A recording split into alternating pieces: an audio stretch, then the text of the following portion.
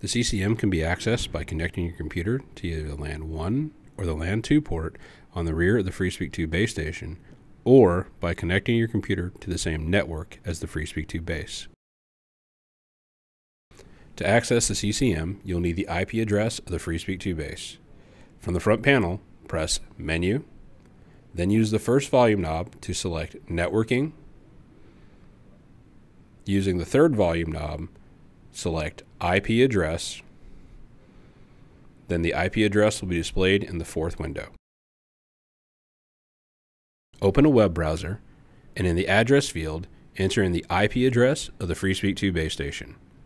Then, when prompted, enter in the username and password.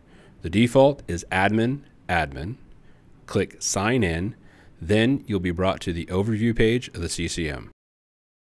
For more helpful tips, visit clearcom.com, select Support, and Solution Finder.